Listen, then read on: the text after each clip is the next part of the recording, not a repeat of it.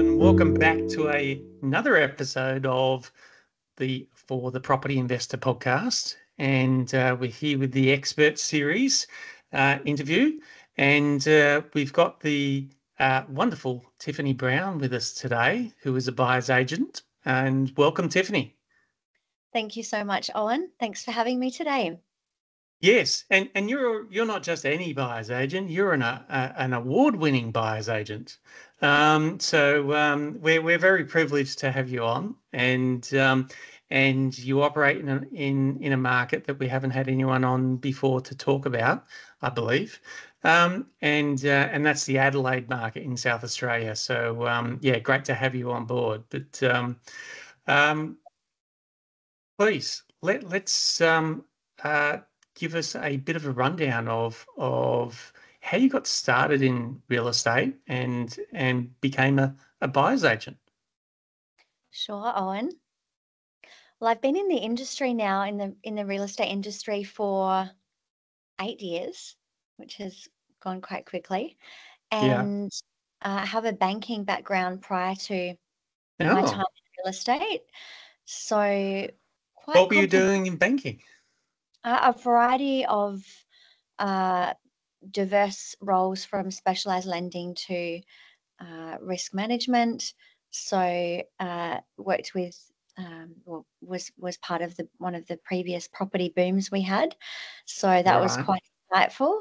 And so that's really been quite complementary to the work I do now in serving buyers, particularly both types of clients, but particularly with investor clients.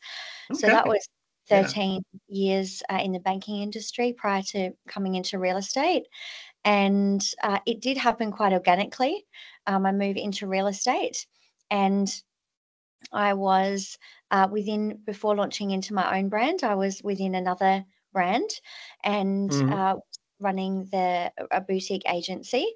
And then over the time there, I got my land agent's license and had planned to go into sales. However, it was one pivotal moment that shifted all of that when I was introduced to a buyer who was really struggling and genuinely wanting to help that person. I Yeah. looked into that and found a way to make that economically viable for both of us, for both sides, within that Yeah. brand that I was working in. And that was the start of my career as a buyer's agent. And Wow. yeah, and since then, I really did a lot of work around researching into this industry and this space and serving clients, and have had years of experience since then, and was grateful to win the Buyers Agent of the Year for South Australia in 2022. So Yeah. that has sort of helped shape the future from there. And As well as several other nominations. So that's right. I've won Yes. a couple of leadership awards over the last few years, and have been finalist just recently last weekend at our awards night for this year. So it's been an incredible few years, but I'm absolutely loving the company that I'm running now, which is Buyers Agents Adelaide, and Yeah. have a fantastic team that's absolutely flourishing. So when exactly, what year was it into that 8-year career in real estate that first you know transaction by accident as a buyer's agent happened? Mm. So that was 2020, 2021 Okay, around so that only time. 3 years ago. That's right. That's right. And it has been a very full few years since then, just really building on that momentum and that learning and growth. Okay, and we really have in these last probably 3 to 6 years, but especially in the last 3 years, seen that rise of the buyer's agent, haven't we? Being in the Adelaide market, are there a lot of active buyers agents working in the Adelaide market itself? Yeah, look, the industry is absolutely rapidly growing. It's probably one of the fastest industries in Australia that is moving in this speed. But it really makes sense because people have different challenges when they're buying property, whether it's they haven't bought it before, it's the first time for them, or they're geographically limited, they're professionals that are quite busy, don't have a lot of time, or the experience or the relationships to get great deals for themselves, and even how to navigate that to begin with. So it is growing quite quickly, and it is definitely growing in South Australia. We certainly don't have the numbers that you do in other cities and states around the country, but it is growing. That I have a strong vision around the industry in general, and also in South Australia of it being very collaborative and supporting Yes. each other. So later today, I'm actually meeting with a new buyer's agent who approached me and wanted to catch up. So we're having lunch together to discuss the journey and what it's like to be a buyer's agent and serve people in around the state and around the country.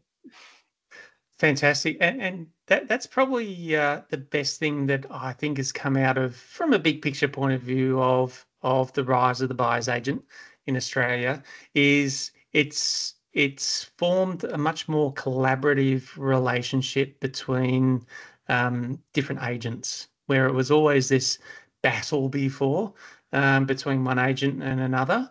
But now you've got buyer's agents who work with sales agents, and there's a real working relationship there, and I think it's helped the industry to realise that we don't need to be combative with everyone else in the industry. So that's a great thing.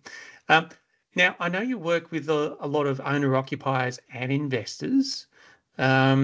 But can you give us a bit of an idea of who you do work with, and why, and how you're helping those clients?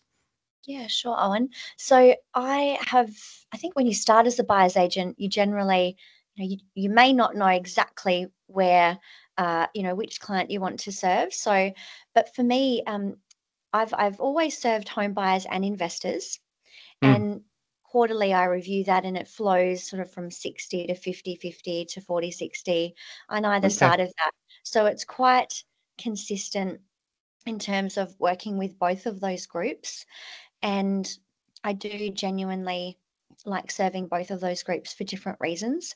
But ultimately, who I serve is really about their needs, and Mm, not wanting to discriminate around, helping a family that's moving. I've just had a family that are relocating back to South Australia, or back to Adelaide from another part of South Australia, and yeah.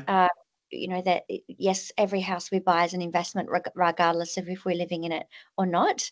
That's how I see that, but not to discriminate against families like that. I'm still serving, and very much enjoying serving the home buyer, Yeah. and help them to buy the property that they're really dreaming of. Great. And it's as you mentioned before, there's a lot of buyers agents who are based in Sydney and Melbourne, and that's where a lot of the growth in the industry has happened, as well as Brisbane. So um, and Adelaide has been a bit of a hotspot with buyers agents over the last few years. What um, from your experience in the industry in the last 8 years, and in lending previous to that as well, you would know what the market's been like for that period of time in Adelaide. What difference has it made having buyers agents from eastern states mainly coming in and buying up a lot of properties in Adelaide? What difference has it made? In terms of the In number terms of of in terms of the industry, and working with those agents, yeah and as well as the actual market itself and pricing and so on and yeah I think. demand.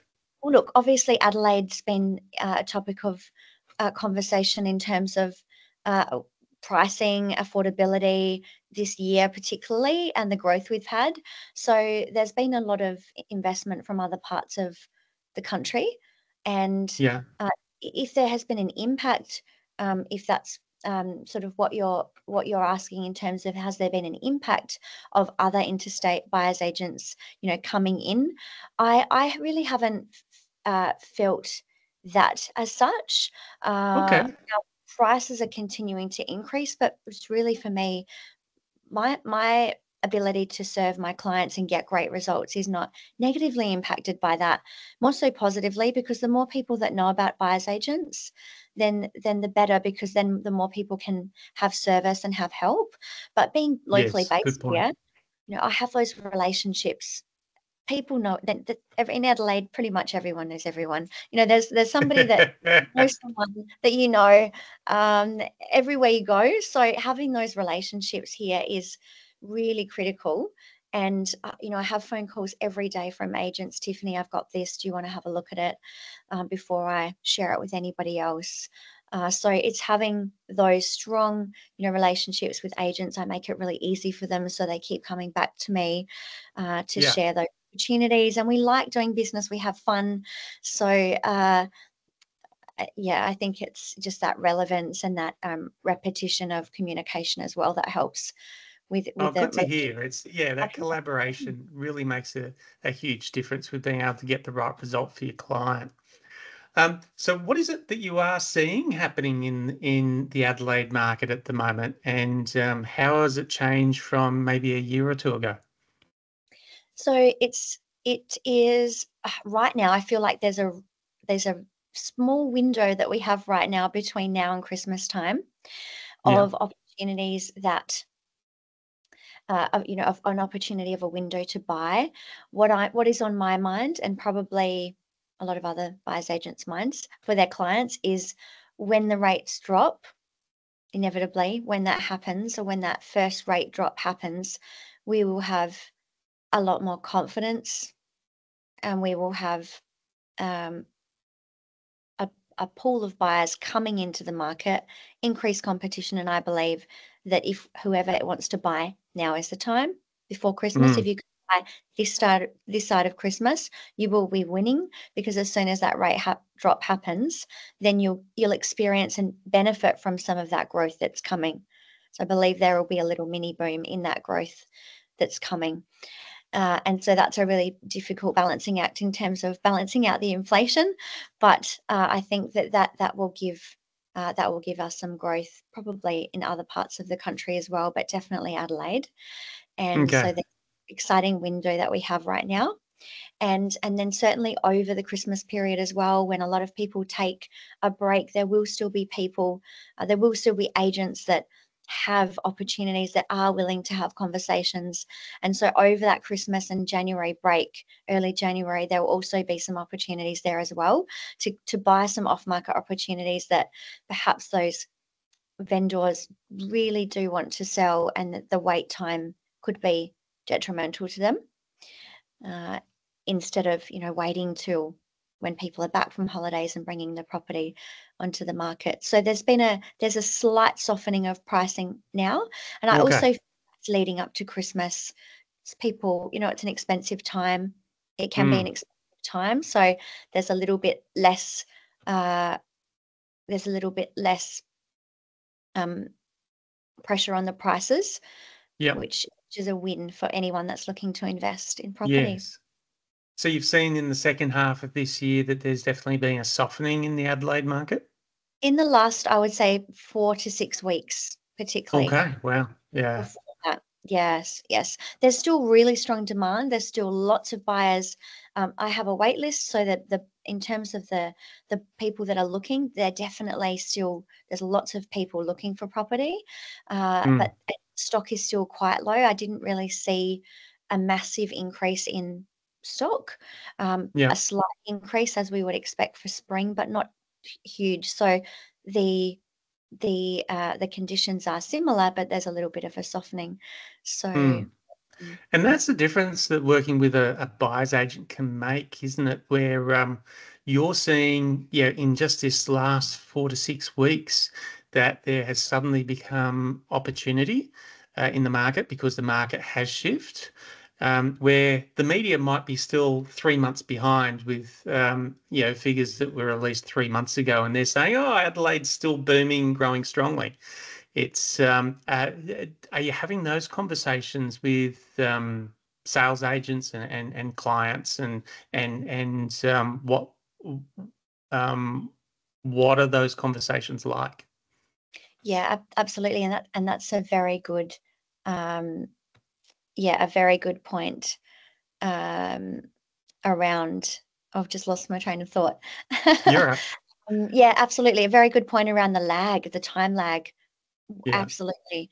And I'm having, when I started to see that, it was actually one property that I purchased, and the price was a good 20,000, and this is a mid price point on around 600. The price yeah, was around 20,000 less than I thought it was going to be. Um, yeah, so that was fantastic. That's a good chunk of money on that price point. yeah. And from there, yes, absolutely. I've been having those conversations with nearly every agent. What are you seeing right now? How's it different to a couple of months ago? So it's enabling us to buy into different areas as well that we Mm, wouldn't have, potentially, just with a $20,000 to $30,000 difference, that we might mm. not have been able to buy in Okay. because we're right on the cusp. So that's exciting as well. Mm. And we're seeing Big this with difference though, conversations but I'm having. yeah. Yeah, Mm. yeah. I'm having conversations with people right around the country and in all major markets. It's across the board. It's where this is happening, where it's there's a softening of the market in the last month or two, and and it just hasn't really come through in the media yet.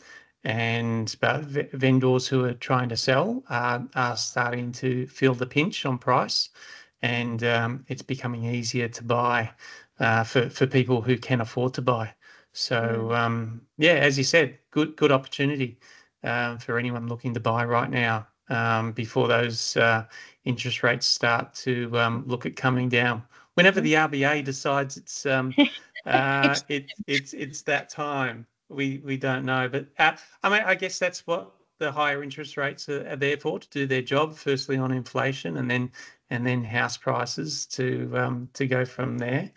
Um, and where do you maybe to talk about uh, the real estate industry in as a whole, and how buyers agents are playing a role in that. Where do you see that going in the maybe medium to long term? Look, I would love to see every buyer, or every person, knowing that there is such a service as a buyer's agent. Everyone Yeah, knows that when you sell a property, there is an agent, there is a professional that can assist you to do that. And that is a very wise decision. I'd love to get to the point where every person in this country understands that there is a professional that can, and that it would be a smart move to align with, an experienced person, yeah, professional, that can serve you to ensure that you get the best results. And as the market shifts, it'll be beneficial for different reasons. Uh, Whether it's, different stock levels, if the stock levels change, it'll be about, being able to negotiate, and have that strong skill. And so there's different skills at different times, but that's where I'd love to get to. I don't know when that will happen, but there's still a lot of people, even in South Australia, that really don't understand that that's available to them. So I meet with a lot of mortgage brokers and can help to enable that through yeah, those conversations. And sometimes they'll say, look, and it's just also about helping them to, uh, helping them also to not prejudge, and helping people in general not to prejudge others, because we really don't know what's going on inside somebody's mind, their family, their private situation. And so I do genuinely encourage and believe that everyone should have a right to know that there's someone that can help you, someone that can lock arms with you, help through that process, elevate this, elevate the stress, alleviate the stress, and elevate the whole experience for you, so that you can get a great result, and you can actually start to grow your wealth and have a future that looks different to today in a positive way. Great. And talking about investors specifically buying at it in Adelaide, um, what's the Adelaide market like for investors? Yeah, what sort of price points are they looking at? What sort of returns are they looking at? Yeah, so returns on average, all of the investment properties that we buy, we're looking at an average of 4.5% minimum on the rental yield, and Right. usually relative to an average purchase price of perhaps, on average, 600 to 750,000 for an investment property. It's not easy to That's for buy a house. yes, freestanding Yep. torrance titled property that is Yeah. either a combination of partially renovated, or and when I say renovated, it could be a 1970s house that was renovated in the late 90s, or Yeah. there was Okay. renovation in 2005 of a kitchen and an original Yeah. bathroom, so partial renovation, or partially or fully original. So that can Yeah. vary depending on the area. It's not easy to buy under 600,000. There's definitely opportunity, and different buyers agents will have different areas in which, and different categories of clients that they're working with in terms Okay. of pricing and that type of thing. I really don't discriminate on pricing, but I am very honest when it comes to what's possible. It's not easy to buy a Torrens titled home under 600,000. Okay. And If, what if sort of radius away from Adelaide would that be?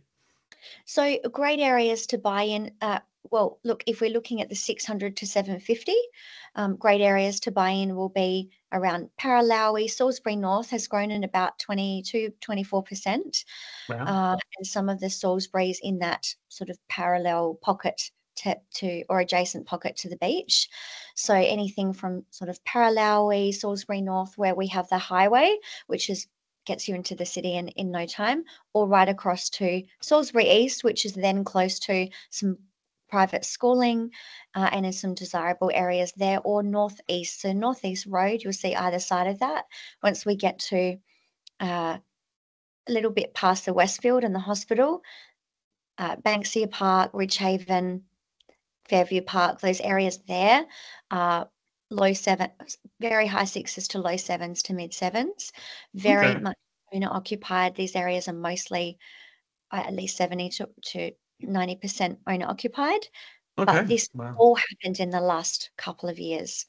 In the Salisbury, Paralowie areas, it's really only happened in the last 3 to 5 years, just Yeah. change from investor rented properties to owner occupied, which means that everything around it changes as well. Lots of developments happening in the parallel to Salisbury East pocket as Yeah. well. Not so much in the northeast pocket. They're more larger blocks, lots of gum trees, and it's quite leafy, so that can Nice. make things difficult when it comes to developing. But it's we're getting some good strong rental yields around 4.5 plus Yeah. percent, and in any of those areas ranging from about 14% growth to 25% growth in the last 12 months, Okay. which And which is fantastic. for great. It's and for people who don't know Adelaide that well, you mentioned a few suburb names, but how far from the CBD would it take? Yeah, so 25 to 35 minutes across Okay. all of those areas. And then obviously we have the southern areas as well, which Morphett Vale, around those areas, a little bit more southern to those, beach proximity. So that's Yeah. also growing rapidly in and around those areas as well, because they're still quite affordable. and that's our first home buyers as well. Cool. Mm. All right. Well, Tiffany, that's been a lot of great information about what you do and the industry, as well as Adelaide itself. So thank you for coming on the podcast. And if people wanted to find you to talk to you about your services, I know that you're on all the socials, but is there anywhere specifically that we can point people to? Absolutely. So the best place to find me is either LinkedIn, Tiffany Browne, or Buyers Agents Adelaide Instagram. You can come along and connect with us there. Send me a message. I'll be able to connect and have a chat. Would love to connect with anyone that might like to have a chat. Thanks so much for having Thank me, you. Owen. Thank you, Tiffany.